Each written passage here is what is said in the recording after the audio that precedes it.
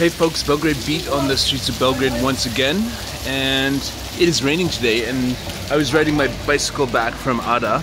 I've been out for about 5 hours or something, just riding around the city. Ended up on Ada, and it just started spitting rain, so I ended up stopping here at the Belgrade Waterfront sort of construction project where, well, they're doing it.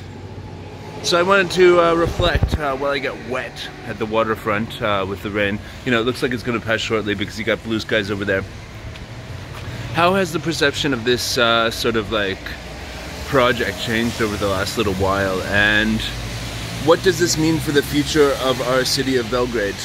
And let's just backtrack. When they first started like building this thing a couple years ago, there was a lot of outrage among, I guess, urban Belgradians that this was some cheesy, tacky project that would attract a bunch of new money, prioritize, you know, rich people over citizens of the city who may, you know, have jobs that wouldn't even allow them to live here and stuff like that. So there were lots of protests. There were lots of, you know, sort of outpourings of outrage and all that stuff. And basically, yeah, the government went ahead and did it anyway. And so they built it. Now there's some of these buildings, like this one here is open as a residential building. They're building a big mall over there. That's going to be the big tower over there that they're building. And it seems like this is happening.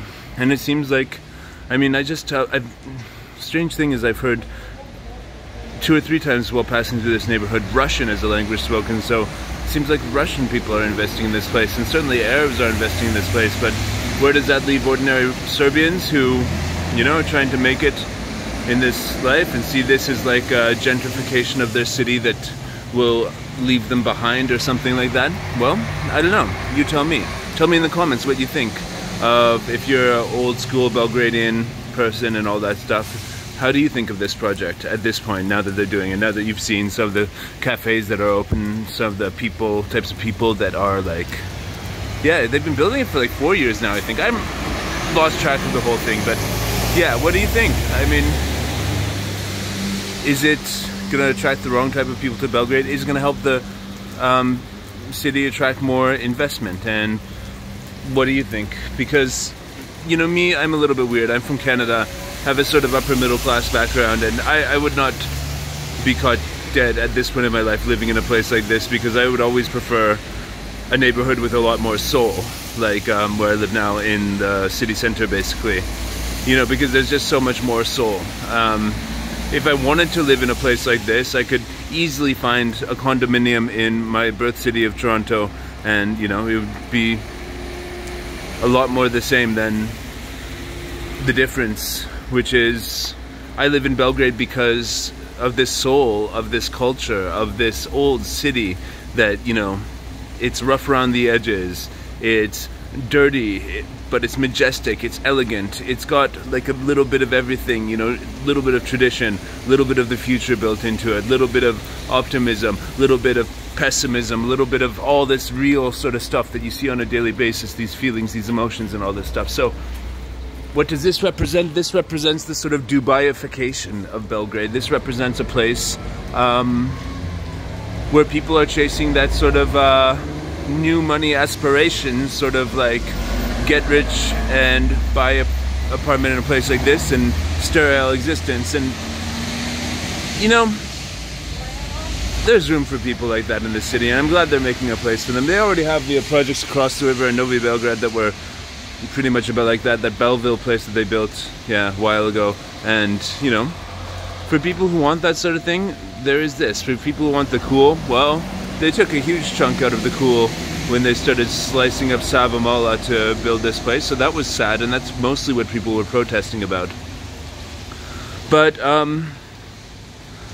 so I guess there's this feeling that no matter how hard you work in Serbia, you might never be able to afford to live in some apartment here, and that everybody who could afford to live in here is some sort of, you know, criminal or whatever, foreigner, or, you know, at the very least, somebody taking foreign income. So me working in the IT industry globally, I can tell you that I'm doing honest work, and the people that, you know, the company my company finds jobs for. Basically, find jobs people they can work online.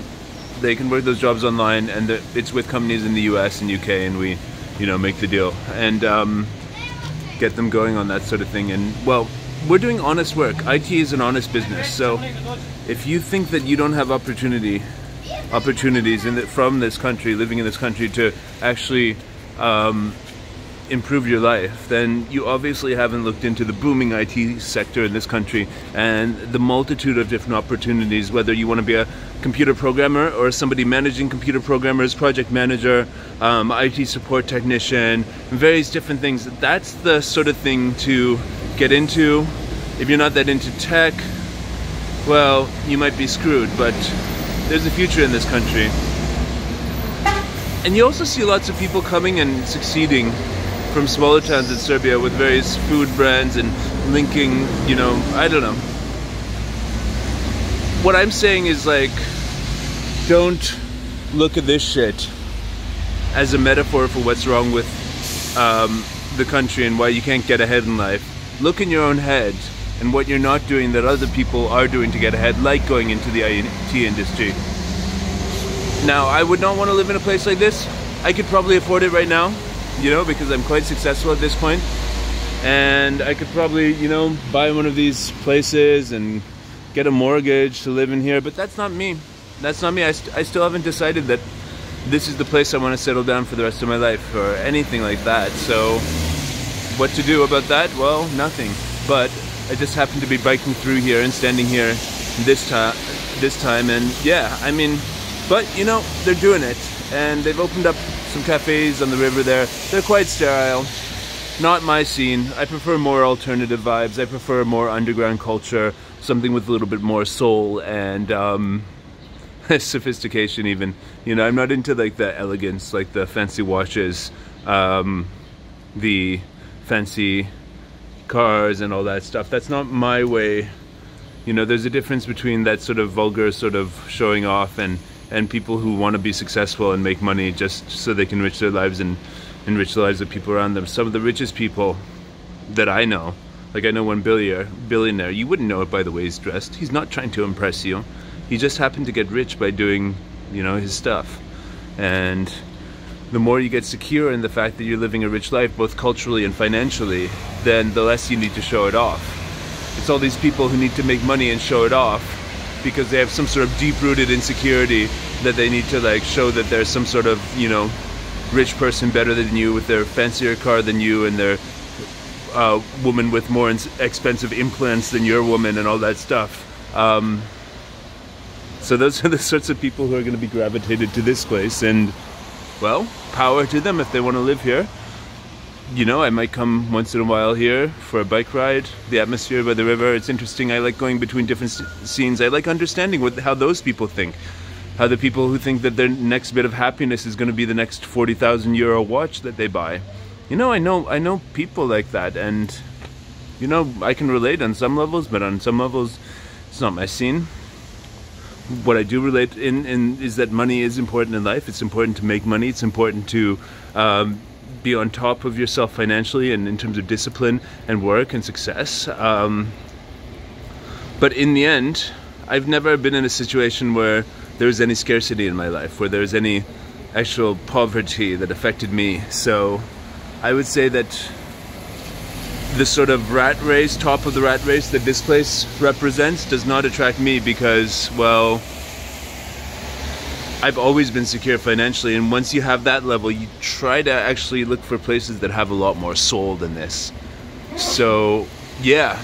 Tell me what you guys think in the comments down below about the Belgrade Waterfront project. And, I mean, would you ever consider living here? Do you know anybody who wants to live here? What's the effect this is going to have on the city, its economy, foreign investment, and this just the general vibe of how, you know, the city works. What do you think is going to happen? And tell me your thoughts. Let's have some discussion about this. Thanks a lot. The rain is dying down a bit now. I think I'm going to make it to the next leg of the journey back home, so I'll catch you guys later. Let me know what you think in the comments, and if you like this video, you haven't subscribed, you can subscribe right now. Subscribe. Alright guys, catch you later. Bye.